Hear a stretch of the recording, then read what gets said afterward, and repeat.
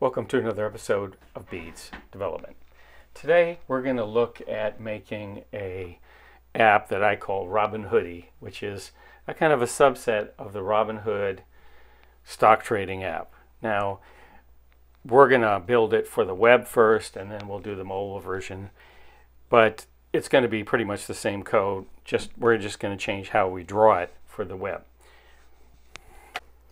Now let's talk about how we're going to build the software. Normally you build a program in multiple stages, and the key thing in building software efficiently is to do it a stage at a time and make sure that each stage is completed before you build on top of it.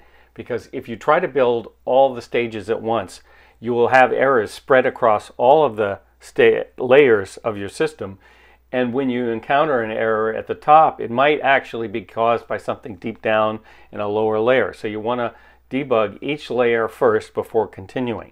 So this is the most efficient way to build software, where you spend the least amount of time searching for your error. Let's peek ahead and look at our running program. You can see there's an animated kind of electrocardiogram kind of graph scrolling across, and then the stocks are listed, and you have two different portfolio button selections, and you can connect or disconnect from the server. Now, to support this app, I've drawn a little diagram of the data structures. And whenever you see a kind of a triangle structure with lines in it, that's the symbol for an array of something. And then anything that's in a little oval is a terminal node having a value. Is it a string? Is it a number? Is it a time? Because everything in this app is one of those three types. So the global data, our state for this app, consists of a time when we were updated, and then there's an array of portfolios, and then inside each portfolio there's a label for the name for the portfolio, which we call a label, and then there's an array of stocks, and then in each stock there is a symbol and the average price, the high price, and the low price for the time period we're talking about. And then there's another thing called the history, and the history is an array of prices and dates, that when and the price. So you might store the last 50 prices for this stock. That's the stock history. We take that diagram and we change the graphical form into textual. And so this is the text that represents the data structures for this Robin Hoodie app. We have a record of a day price, which is a price and when it happened. Then we have a record of a stock, and has the symbol, the average, the high, the low, the range, the start, and then the array of his price history. And then we have a portfolio, which is got a label and then the array of stocks, and then G, which is the name of our state record. I typically use G because it's a nice short letter, and it kind of means global mutable state. And then we have a variable for the connection. We're going to use that connect to the server. And then we're going to have a record for the interface, which is our UI, which is not the state of our system. This is the state of the user interface, which is not our stock prices. That's kept on the server. The interface is going to be kept on the client side.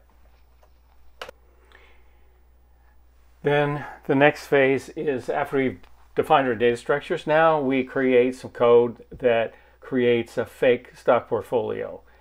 So we basically create two different portfolio names: individual account, retirement account, and then inside them I create a stock, and I use a noise function to create some kind of history for the stock, so that I can generate at least 20 or 30 prices, so that I can see if my graphing code works or not.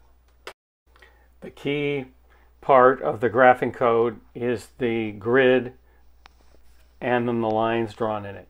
This section of the code is just looping through the horizontal and vertical lines to put in the grid lines, and then the second part is to draw the data points of the pricing.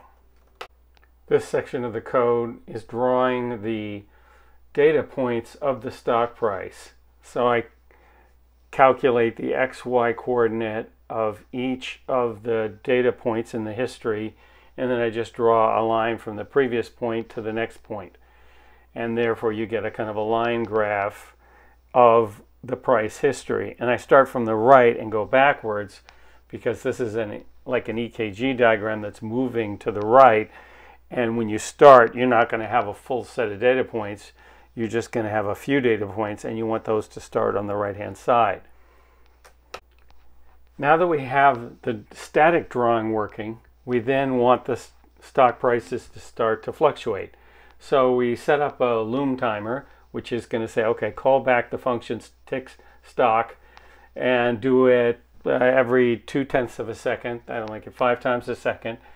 And inside tick stock, what we're going to do is we're going to loop across each of the stocks in the portfolio, and we're going to add a new price to the stock.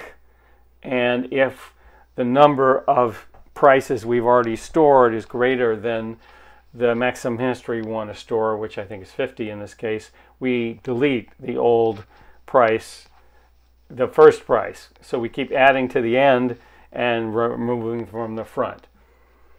And then the jiggle price is just going to use Perlin noise to create a nice looking fluctuation. After we put in this timer, we can see the price is fluctuating. And so now our basic program is running fine on the local client machine with the data being fabricated on the client side. Now we're going to move this client code that generated the prices and sets the data up, and we're going to move that to the server module. The server module is going to be compiled and run on a different computer, and then the client is going to subscribe to it. So all we're going to do is add one line of code called subscribe to the server, where we give it our ID and an IP address, and then once it connects, it's going to start receiving our data structure every so often during a refresh cycle, and then the screen will be refreshed to match the data structures that just got updated in the background. In these few minutes, we've just shown you the basics of how to build a client-server program in Beads. It's really easy compared to many other systems that have complicated frameworks. And we hope you give Beads take it for a spin and give us some feedback. Please visit us on our Discord group, and we look forward to hearing from you.